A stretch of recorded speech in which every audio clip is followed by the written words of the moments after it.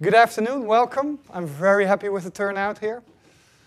I've been working at this for a long time, and I was absolutely surprised with the number of people that approached me and told me they were actually using the stuff that I'm doing. Because in general, you only get some feedback if you break it, but not a lot of stuff if it just works. So I think not hearing things, I'll take that as a good thing for now, and I'll just keep with it and do these kinds of silly things. So for you, all of you that do not know me, I've been a long time FreeBSD user, probably since 5.3-ish, which was shortly after the 5.0, which I have not experienced, which was very bad. I'm not a developer by profession, by education. I am actually a chemical engineer. And I'm definitely not a cryptographer. So if you want to know about Cha-Cha and Poly, I know that they exist, but I don't know front or back of it to see actually what it does. I just make it work. I've been an active contributor in the FreeBSD channel on Freenode for as long as I can think of, I guess, from the early days. And I'm the maintainer of the LibreSSL ports, MariaDB ports, which is a MySQL replacement. Yes, I'm sorry for you too. And I have some new ports coming up. I just been relieved from mentorship as a ports committer. And I have a collection of LibreSSL ports patches, because not everything works with LibreSSL out of the box. And I'll come back to that. My day job is I'm an enterprise application integration architect at Philips Lighting. If you ever get offered that job, don't. It's boring. So this is why I do all this stuff in the evenings. And if an emergency patch arrives, that will be happening through the day anyway. And I'm a volunteer at our local fiber cooperative, which is in a bit of trouble, but we'll figure it out. And I do a bit of volunteering for Bits of Freedom, which is kind of the Dutch chapter of EFF, EDRI. So it's all about privacy, and I did a bit of a toolbox, or I've written a bit of the toolbox. So how did we get here? Everybody, I assume, recalls Heartbleed, which was very bad. And in April 2014, our OpenBSD friends decided that it was time to fork OpenSSL and make it a bit saner. So they did. And I started live blogging the flensing, as they call it, of the OpenSSL code. And they removed everything left and right, and TDOs and Joels and all. If you look at the commit messages, it was hilarious to see what was going on all the way through these first months. They removed all the old platforms, insecure features, and they ended up, this is an intermittent slide. So Heartbleed was an implementation-specific problem in OpenSSL. But there's also a lot of SSL attacks recently on the protocol itself, which I've listed here. I've stolen this from somebody else's presentation. But in red, I have the stuff in there that is actually deprecated. Thou shalt not use this anymore in 2015 or 16. So you see that a lot of old stuff that you have around in your software ecosystem actually leads to a lot of issues. And not having them anymore provides you benefit, because you could strike these ones out. They're just not available anymore. The Core Infrastructure Initiative, this is something which started very shortly after LibreSSL was started. It's my feeling that it was a reaction to the stuff that Libre was doing. It is, I think it's funded by the Linux Foundation. Sorry, I don't have the thing on the screen here, so I'll be looking at that. This machine is too new, so we don't have the graphics driver yet. And they had a security audit by NCC, which uncovered a lot of problems. And I think we had I think every couple of months there would be a new OpenSSL patch release, where the findings of NCC group were fixed. And that led to a lot of emergency patching. I know that Ray Percival told me that he had sleepless nights because he had to get out and make sure that all his OpenSSL stacks were upgraded again. So where did LibreSSL end up? Well, at least 35% of the code was removed. So that's good. So all of the unsecure and outdated features and platforms have been completely removed. So I'm sorry, you cannot try this on BOS or VAX VMS or anything. And the first portable release happened halfway of 2015, and that's where the story starts outside of OpenBSD for the rest of the world. They added new features as well a bit later on, which was libTLS initially, which is a wrapper around libcrypto and libSSL, but with less foot shooting capability, so it tries to do the things smartly and securely for you, so if you can, use it. And they, Bob Beck, as a showcase for libTLS, he SSLified Netcat, which you all have. In FreeBSD, our Netcat is the OpenBSD Netcat. And if you were to install the LibreSSL ports, you get a Netcat that does SSL as well, in addition. So this is going to be fun to merge the current one back into base FreeBSD, because that surely does not have LibreSSL yet. So it also ended up, this is as far as I know it, I've heard that you actually have a LibreSSL binary on on OS X. I know they state that OpenELEC, that's a Kodi thing that you can run on an RPi or anything else, uses LibreSSL. Void Linux has LibreSSL integrated. I know for Gen 2, you can do about anything, so let's forget about them. PCBSD, if anybody runs PCBSD, this runs PCBSD. PCBSD uses LibreSSL from ports for all of the ports. And if you were to find one that still links base OpenSSL, do let me know, and I will make sure it no longer does. Hardened BSD is in the process of starting to migrate completely to LibreSSL, and that's now kind of a proof of concept, and we're making sure that everything's fine and dandy, and then it will be shipped. OpenSense already uses LibreSSL, I believe, in a separate branch, if you want to, for all of the ports, so not for base yet. But Hardened BSD is probably going to be the first one where you can have FreeBSD without OpenSSL. Well, the command is there, but all the old code, all the OpenSSL code has then been replaced with Libre.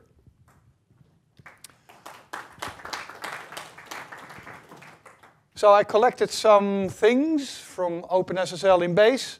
So these are the security announcements, which is quite a lot. And this means usually that you have an upgrade of your complete system for an OpenSSL vulnerability. You might notice that here's one, which I don't have a number for yet.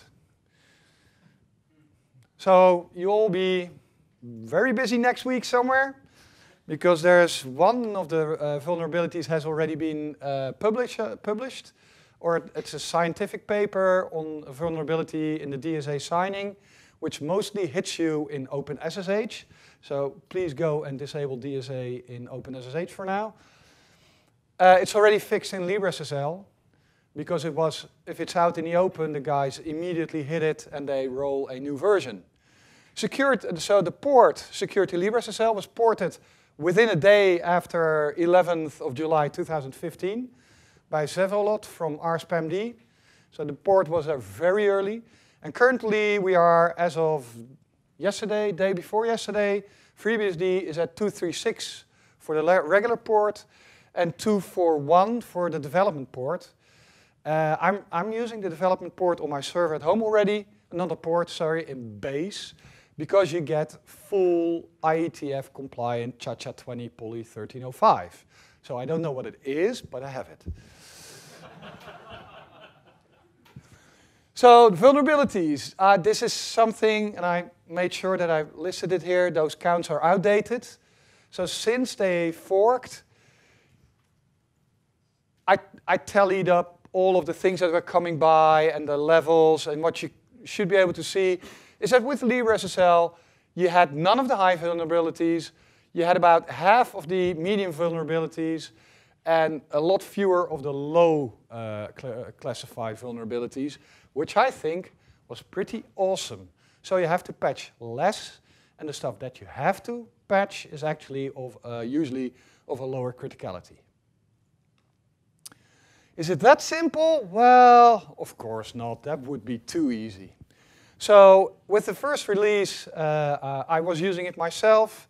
At some point, Chris Moore, he approached me to see if I were willing to see what would happen if they would switch to the LibreSSL port for PCBSD. And that's when I got my exp-run capability, because anything I do now folds back into PCBSD.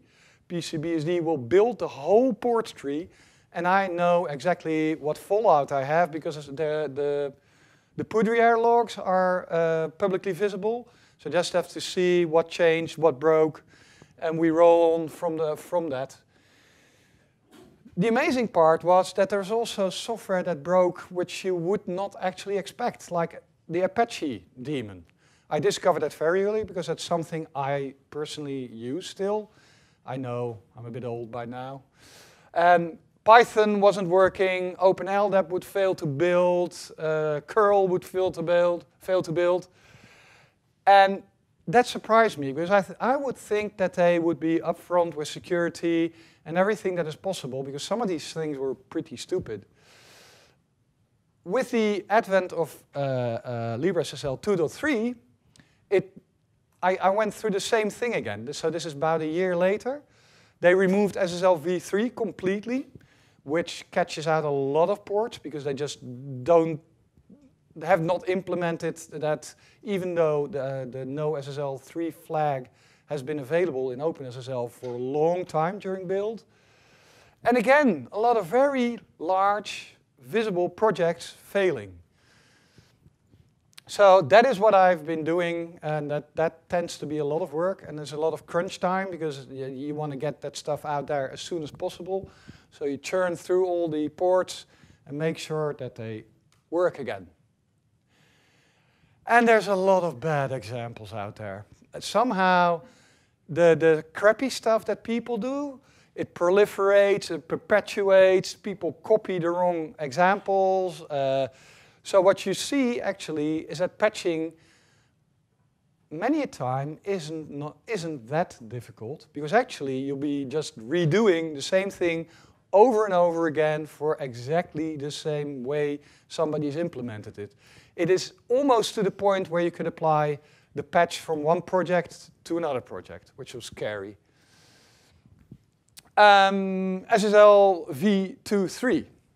If you do build something nowadays with SSL, do please use SSL v2.3 methods that are available in both OpenSSL and LibreSSL. It allows you to create SSL connections up to TLS version 1.2. So the 2.3 is meaningless, it's just anything. You will find TLS replacements in LibreSSL, but I also believe in OpenSSL from 1.1.0, which are exactly the same, but just SSL v2.3 is replaced with TLS, and everything just works. And then you have the SSL operations flags, which just allow you to switch off anything you don't like TLS v1.1, whatever you wish. And one thing that the last one that I've been hit with is the version number checking that everybody does. This is bad practice. So you see a lot of projects checking for a specific version number of OpenSSL to detect that compression was added to OpenSSL. We know that compression is problematic, but if you remove that from the code, you're going to be hit with a lot of projects failing because they failed either during build or even during runtime on something not being available anymore. So do not check version numbers. And yeah, the last statement, they can, will, and should be deprecated at some moment. So do your checks proper, check for like a define that is made specifically for a feature or whatever you can do, but don't check the version number. I talked about upstreaming a bit before. So upstreaming is a tedious process that actually takes more work than doing the patching. I have about 200 of these, so you will be connecting with anybody and everybody, and you will be connecting with projects that are just blatantly refusing to add anything that would aid LibreSSL for some unknown reason. So there are those. And we have a lot of old, abandoned, unmaintained, whatever you have, ports in our ports tree. I think one of the, if this is all stabilized and everything is done, I think I'll make it my personal crusade to kill all that stuff and to start deprecating a hell of a lot of ports in our tree. Because this is, specifically if you talk about things that use SSL and stuff, you want to have maintained stuff in your ports tree. You don't want to have things that are no longer maintained. That's just a fire hazard.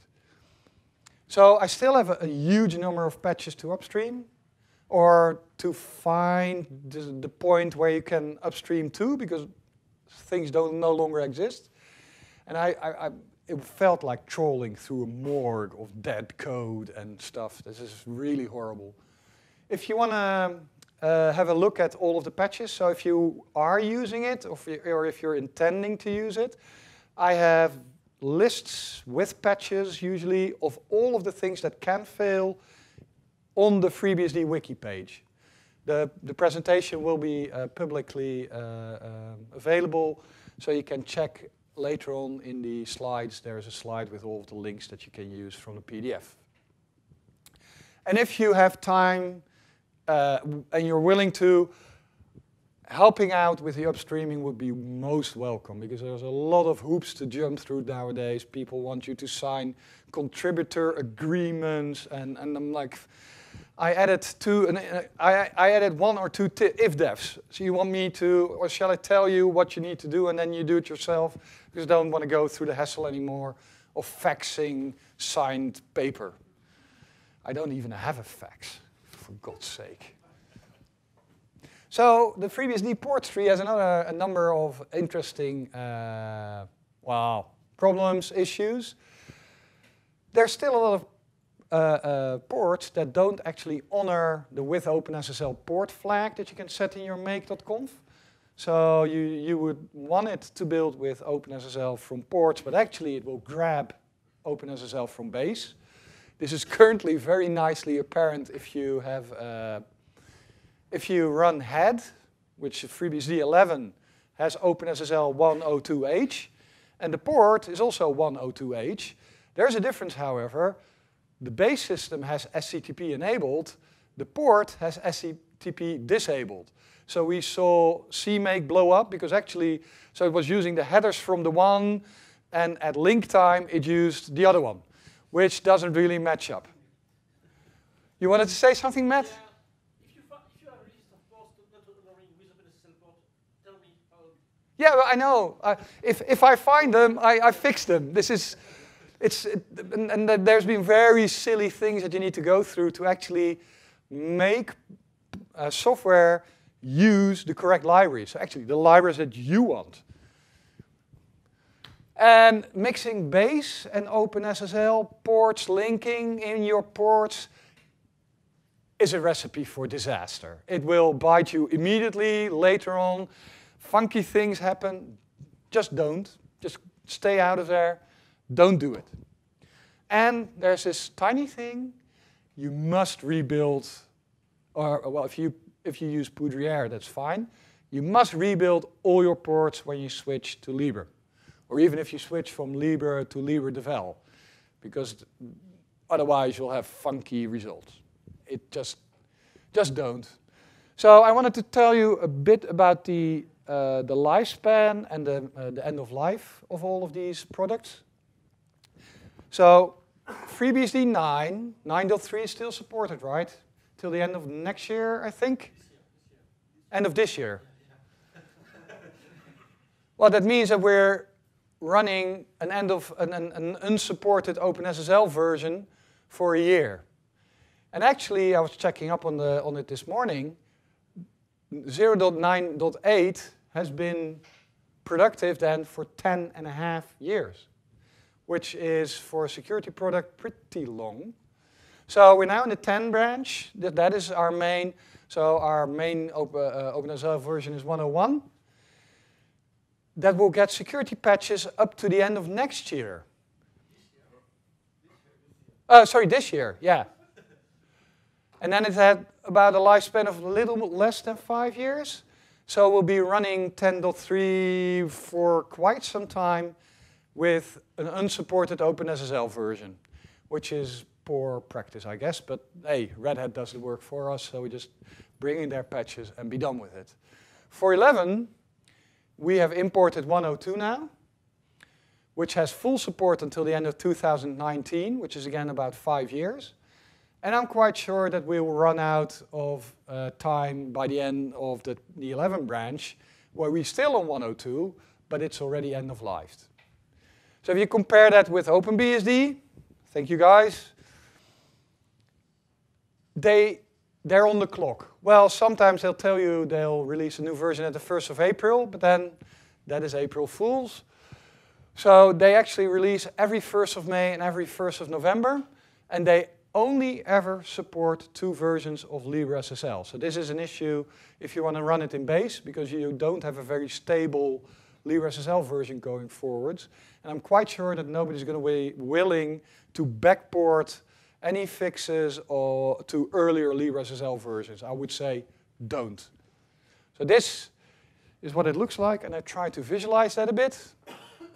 So these are kind of the things where we are vulnerable. We have an unsupported OpenSSL version in the FreeBSD stuff. So you see here in 098 was released 2005, 100 2010, 101 was released in 2012. So here 2015 was 102, and 110 should already be released, but there's some delay. So that, yeah, they said somewhere in May, but it's June, as far as last time I looked. That's what my flight ticket said. Okay, then there's what can you do with it?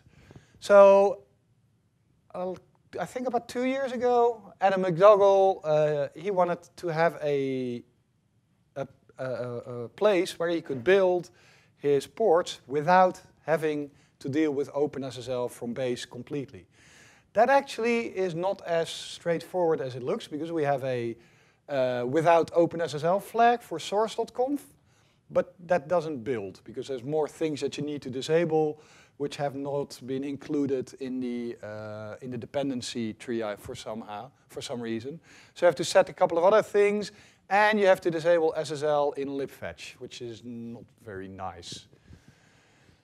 Ultimately, we found out that this is only really useful if you run it in a jail, because if you start running this in a live system, you'll get trouble with package and libfetch, because they are very specific in the way that they link the libraries. Then another thing where Alan Jude had been working on, and I kind of stole his patch and tried to make it even better, is to make libraries private. In FreeBSD, we have private libraries that are not available for linking against. So on 10x, you will have them in user lib private. And in 11, they will be renamed into libprivate SSL, libprivate crypto, or whatever. Yeah, that I've tried to use because not all ports will use the correct libraries. And there's I've linked here a PR which kind of lists all of these things that have a problem. This, again, gives you trouble with package and libfetch. That is the consistent thing, and I am told it is absolutely possible ultimately to make libcrypto private, but that needs even more work than we've done on it already. So the result was okay, but the problems that you'll have is package and libfetch. So then, why not replace OpenSSL in base? If OpenBSD can run it in base, why can't we? So I tried this. I was at a hackathon in Croatia with the LibreSSL and OpenBSD devs. And I tried that, but I was a bit fresh on Makefiles, and I didn't know the base system at all at that time, because I only did port. So I failed miserably. I had an absolutely great time with these guys. If you ever can, and they ask you to come, go. They're the best to hang out with. And Brent Cook, he does the portable build or the release engineering mostly. He said, well, no, don't try to do it the FreeBSD way. Just import our Makefiles and be done with it. And I was, well, not comfortable enough with that yet. But so the other thing that you should take away, if the OpenBSD devs tell you, well, you better do it this way, then you could actually try it and it might work. And then suddenly comes along Sean, and Sean probably had seen my work as well, Sean Webb from HardenedBSD, and he had a challenge for me. Can you create for us a configurable LibreSSL in FreeBSD or HardenedBSD base?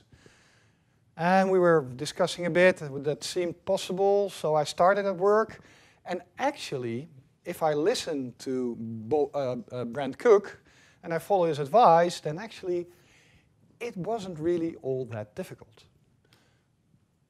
So a bit about the base system framework. So everything lives in user source. We have our main Makefiles. So there's two things where I needed to patch up for 10 in BSD own and in 11 in source ops. I added a knob with LibreSSL, just like you have with OpenSSL, without OpenSSL. It works exactly in the same way. You have crypto, user source crypto OpenSSL, where the actual sources live for OpenSSL. And then in secure lib and user bin, you have the actual Makefiles that will build the stuff from crypto. So these are the ones that I focused on. So for LibreSSL, what did I do? I just unpacked LibreSSL into crypto, just a portable tarball. You unpack it, you rename it, you're done. And I actually did it this week with a 2.4.1 release. I rebuilt OpenSSL, or yeah, the LibreSSL in this case, and it was all fine. So in secure libcrypto, I just added additional files with a suffix LibreSSL, which is, so the inc is the one that gets included everywhere for main variables. And this will actually build LibreSSL, the same for libSSL. I added libTLS and netcat. And these Makefiles, basically, they are the ones that I imported from OpenBSD's base system. So pull them from CVS, not from GitHub or anywhere. So really the basic thing. So this is what happens in the background with LibreSSL. So there's default no options. Actually, we now switched in HardenedBSD the LibreSSL branch to default yes options LibreSSL, because that's the whole point of that tree. And this is what you need to do to get it to build. This transforms internally, all of these transform into make LibreSSL. So that's what you need to check for. And I had to add libTLS where possible, because that's a library, so that should be known to the whole framework. The existing Makefiles. Once oh, actually this is wrong, but never mind, you can find the sources. You need to include the correct options Makefile from share make. And all you need to do is check if it's no. The original Makefile is just in here verbatim, so I don't do anything about the current stuff. Only if make LibreSSL. So at the end, I include the LibreSSL file. So if you don't do anything, you get exactly what you have now. So you get OpenSSL in the version that is in the base system. So this makes switching extremely easy, because you can flip the switch, rebuild your base. Well, you need to rebuild all your ports, so you need a lot of time.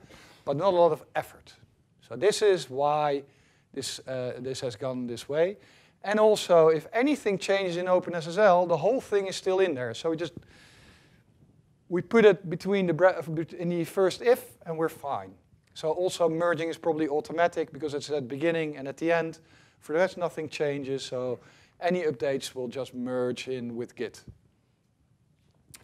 And then once you've done that and you start building, then we get back to 2001 again. In 2001, I have a backup slide if we have too much time, but I guess that won't happen. There's a commit in the OpenSSL tree that says, yeah, well, we renamed all of the DES methods, and they're now no longer lowercase, they're uppercase. And the invocation is different, not by reference, but with a pointer. And they included a header which is called des_old.h. And they promised us we will deprecate that by, what was it? Before 100 appears. I can tell you that it's now gone in 110, which is not even out. So it's still there. It's 2016, so this happened about 10 years too late. libtelnet and PPP in our base system have that deprecated stuff in there still. It is trivial to replace with the modern ones, but nobody's bothered ever to actually do that. So I think I now created PRs for these. And then we have Heimdall in base.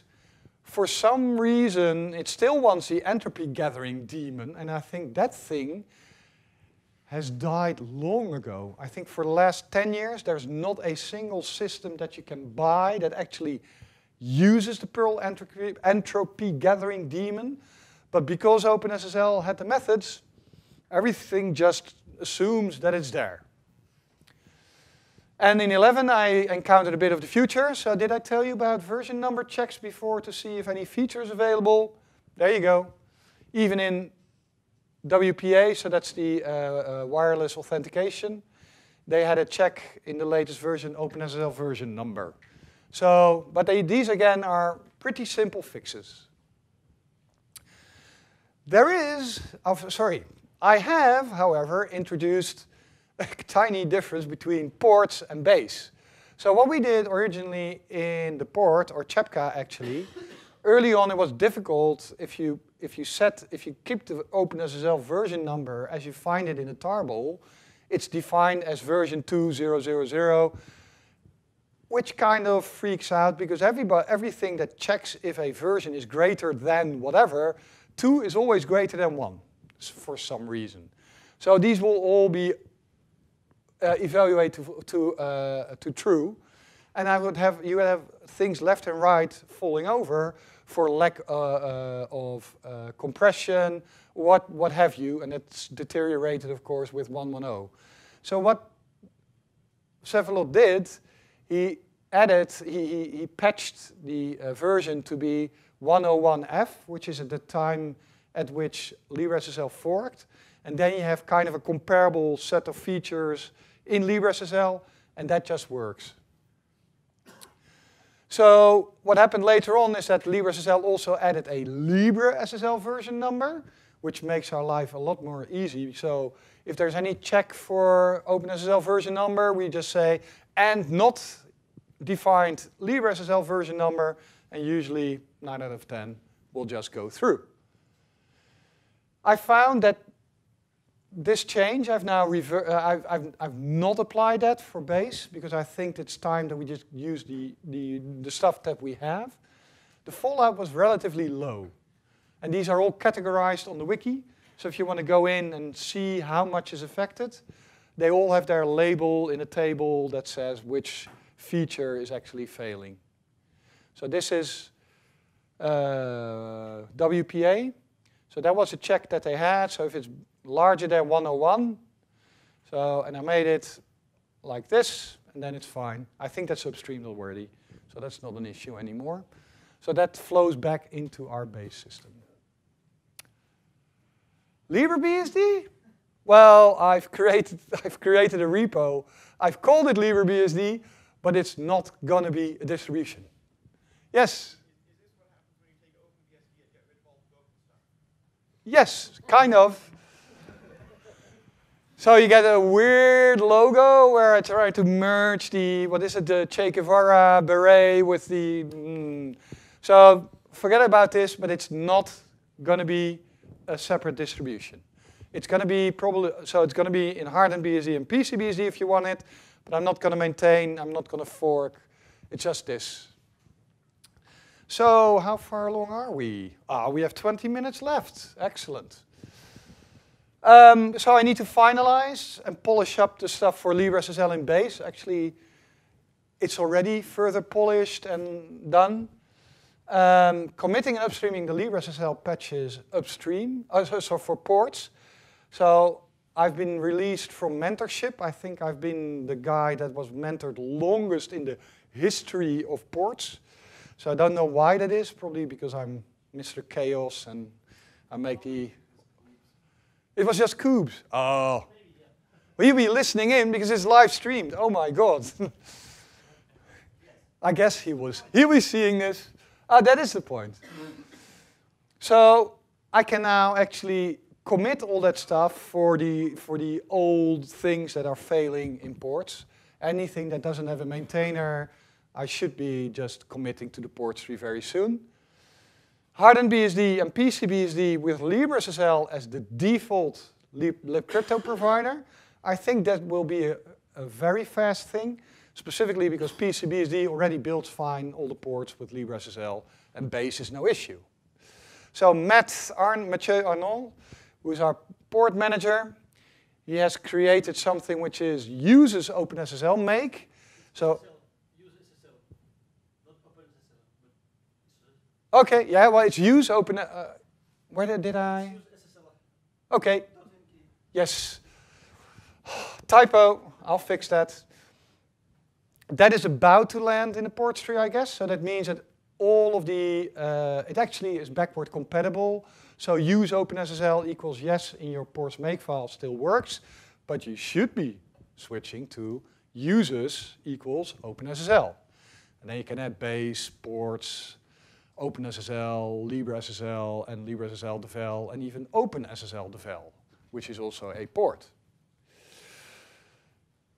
One thing that I hear pretty consistently out of the port community is that at some point FreeBSD intends to switch all ports to default to OpenSSL from ports, no longer from base. So the base OpenSSL should be there with the only objective to serve anything that is in a base system. And if you have ports, they all rely on ports OpenSSL. And yeah, well, I added 3 question marks. I see no reason now, seeing how easy it was to do this, to have this in base as well. So this is for the not so faint at heart, because you'll be bumping the shared lib version more often. So at least once every half year. You can hold off for another 6 months, but that's it. So you have a big change every year. But if you run on a home system, I guess you'll be fine. So this is also why PCBSD could manage this, because they build their own, the upgrades that you get using the upgrade mechanisms. They have full control, so they can just flip it to the next version, and everything is fine. And the ironic bit that I found over the past months, I guess, since 1.1.0 was released, is that I found that OpenSSL benefits greatly from all the work that's been done by OpenBSD, myself, anybody on LibreSSL. Because guess what? What happened in version 1.1.0, which is now in beta something? It's the 5th pre-release version. The SSL v3 methods have gone in the default build. So you can re-enable them still, which you cannot in LibreSSL, by the way. So it's gone. So they would be facing exactly the same issues as I have with the FreeBSD ports tree, because the removal of SSL v3. So they don't have to go through that anymore. All the patches are available already, so they have a smooth landing. Same goes for EGD. It is no longer enabled by default in the build. So if somebody So the people that still use VAX and BIOS and DOS and whatever, they can still do that. They can enable it, and they can use the Perl entropy gathering daemon, because that's a very smart plan. I think I really don't understand that, because if you still run a system that old, are you really going to upgrade to 1.1.0? I would imagine that everything just caves in immediately. You have an immense implosion, and your system stops functioning altogether. So that DESOL that I talked about before, after 15 years of promise, they've removed it.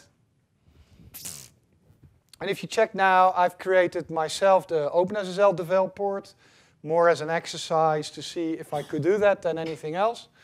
And it has a lot of options, but it defaults to what I think is sane and secure, and which means that most of the stuff that is questionable has been disabled there as well. Enable it at your own, what is it?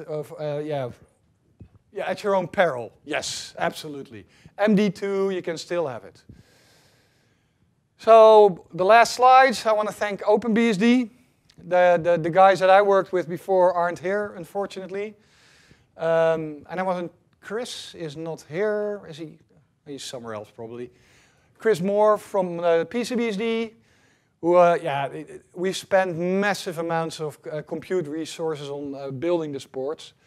Every time I update LibreSSL now, he has to rebuild half of the ports tree, which is pretty significant. I want to thank HardenedBSD, the team, for the trust, patience in working with me to get this stuff done. And there's this guy, Frogs, who can't be on other channels anymore because he has to go via Tor, so he's a bit of a tinfoil hat, I guess. He pushed me to get stuff done. Very early days. Alan Jude for the patches for the private libraries. Sevalot Kubilai Kochak, or Kubes as we call them, because his original name is a bit difficult for all of us. My two mentors originally. Ooh! I now see I left out Mark Felder, who became my mentor a bit later. And Johannes for their help, pushing, and whatever, because I would never have got this done. I hope to give a talk about what it means to actually start doing something with providing back, rather than being afraid to provide back because you think you're not good enough, because obviously that is not true. I suck at everything, but still I can do this stuff. Mentor 3 people before giving that talk. Sorry? Mentor 3 people before giving that other talk. Oh no, oh yeah, I think that would be a valuable experience. Yes, he says I should mentor 3 people before giving the talk. This is the page of links that I promised you, and I have some backup slides, but let's try. Is there any questions? Yes? I'm kind of curious how, if anybody has experience dealing with the regulators and so on, when they're looking at LibreSSL, and if people in the US with PCI compliance, they might know what I'm talking about, how they're dealing with LibreSSL, because they're dealing sloppily enough with OpenSSL. Yeah, so the question is to the whole crowd, how do formalities deal with LibreSSL, for instance, PCI DSS compliance and stuff? Sean, you wanted to comment on that? So, for PCI compliance, it should be okay. For common criteria and NIAP to deploy into U.S. government spaces, it is non-compliant because OpenBSD fellows have rejected outright the notion of being FIPS 140 compliant. So one of my friends, he's looking into common criteria and NIAP evaluation for HardenedBSD.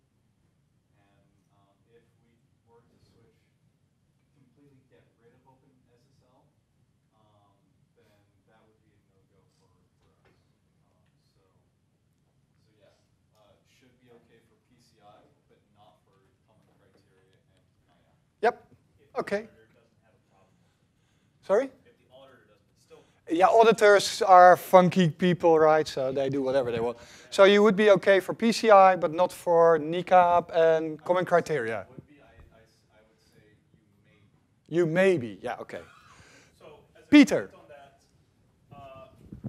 OpenSSL is also not FIPS compliant. So you may not be losing anything. And the objection to being FIPS compliant is the combination of having to do the evil binary dances that OpenSSL had to do. Because for FIPS compliance, you had to have a very special binary that was built, and you can kind of partially monkey patch it around, but it required lots of very interesting gymnastics in order to keep your compliance. And then also the simple act of getting FIPS compliance is incredibly time consuming, a lot of effort, and very, very, very expensive. And we're not going to do that work for it.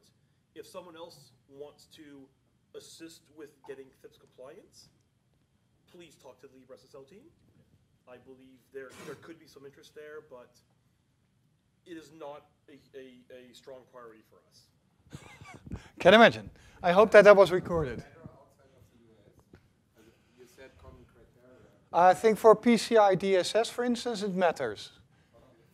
If you're so we're a Dutch company, and if we process credit card data, we still need to be PCI compliant. Not FIPS, no. But FIPS, that was, it forced you to use insecure things. I don't get that. So.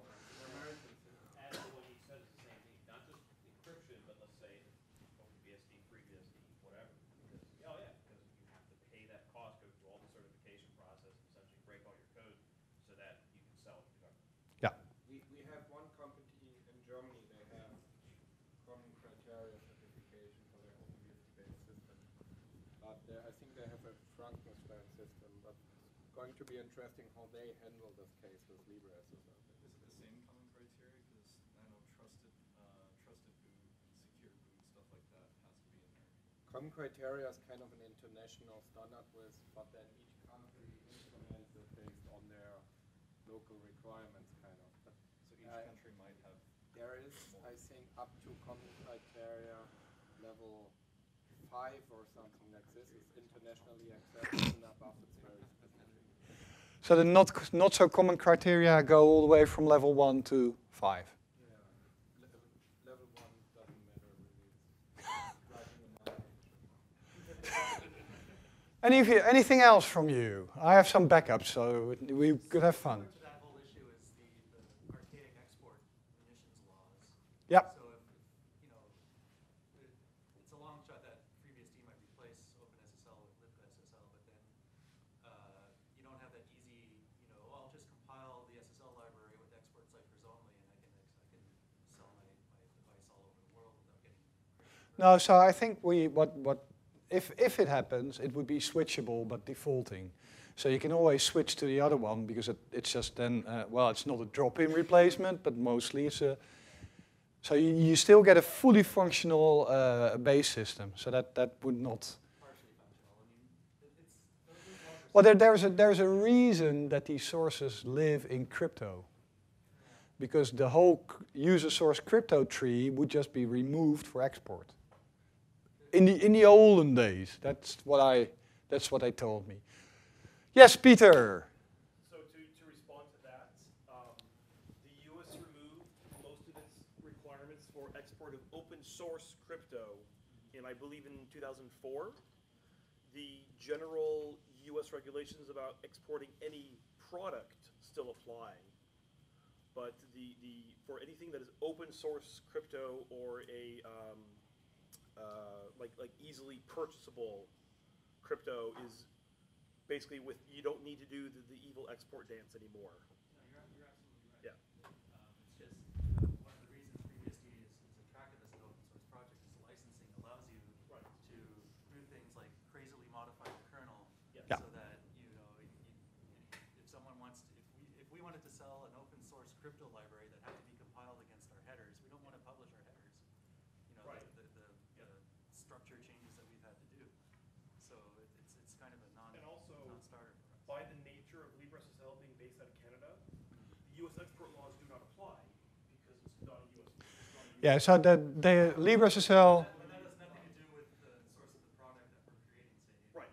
Yeah, if you're in the U.S., then you have those restrictions, of course. But because LibreSSL is coming out of Canada, it's not encumbered by that. You sure about that?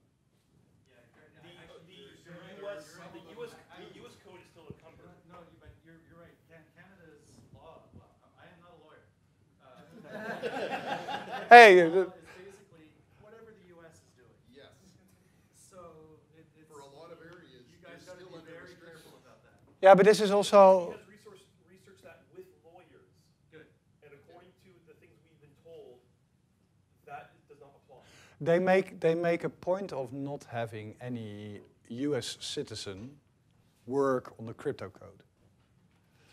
You can go back to 20 years ago when after you installed the operating system, they asked you a question if you wanted SSL and you could download it from outside the country. Yeah, browsers used to do that stuff too. Okay. Any other questions? Yes. Is there anything in for uses SSL or the OpenSSL to prevent conflicts? Because I know recently OpenNTPD required. Yes. Yeah. So the question is if there's anything that would prevent conflicts in the ports tree, because OpenNTPD, OBHTTPD, and Let's Encrypt, which is another port that I created recently, they require LibreSSL. Yeah. So if you would, the issue is that the devel ports actually provide you the features that you need for these as well. So with the new ports framework that I talked about earlier, it should be a lot easier to make it so that the development port satisfies the dependency for the regular one. Does it make any sense to you? Yeah, if you have another port that you want to have that requires perhaps Yeah. OpenSSL. No, this is getting better with the new uses framework. That is. So it's not there, but it's being worked on. It's not there. It is there, but it's not in the tree yet, which is slightly different. It's in review, so it's almost done. So you should expect that in the coming week or weeks. Maybe. Anything else? Please, otherwise I'll show you my backup slides, and that's boring. This is the Perl entropy gathering daemon. So, 12 years you don't need it anymore, but still it's in there. And it's not guarded with anything. So I was very lucky. This is from Apache 2.4, right? This is not something old I dug up from the archives. That is properly new software. We're now at 20, but this was at the time that LibreSSL was released. This is the DES deprecation. If you go through it, it's actually it's not difficult to change. So it's not like you have to do massive things to actually do it. So this is changed, and that is changed. I don't see the big deal with not being able to do that, and the same goes for the other stuff. So why haven't you done this? Why have you left all the deprecated methods in there? And and how broken OpenSSL is. This is a famous one, where this is old. So in 2004, somebody committed a change, and this is the relevant part. It tries to do an OR in an if check, and it uses exclamation marks instead of pipes. So nobody has ever used this, because anything that would use this would blow up and it wouldn't compile. You must fix this to get it to compile. What did they do? They fixed it in the source code. They just rip it out. Yes, Sean. Why haven't we trolled anyone who still uses DES by changing that just to ROT13 behind the scenes? So why haven't we changed DES to ROT13? Well, that would be evil. But it would be fun. That is something that I see Bob Beck doing. Yes, he is completely capable of such treachery. And there's this one, which is also fun. This is, oh, I didn't have the registration date. There is a domain registration for LibreSSH.org, and that is done by, pardon? Sore losers, that's what they are. Is there anybody out here in the audience that is running natively FreeBSD, but doesn't have a dog fooding sticker just yet?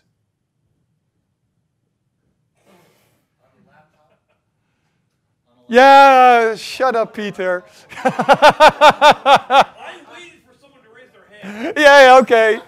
I grant you that. So, okay. These are the last two. You have no idea of how many have been. That was it. So I'll make this public. There's a lot of links in here. The important ones are the wiki. So you can find all of the patches in these three. On my blog, if I do anything, I make sure that I started that, but blogging is hard. It takes way more time than I would like. And the LibreBSD stuff, which is currently broken, I would assume, but at least you can find all the bits that you need on my GitHub. So be merry, and if you find anything that is not working, let me know. My email address is public, it's everywhere, so there's so many ways that you can contact me, and I'm always happy to fix more. Fixing is the only thing I'm good at, obviously. Thank you for your attention. Ooh, we're only 2 minutes late. This is amazing. Thank you.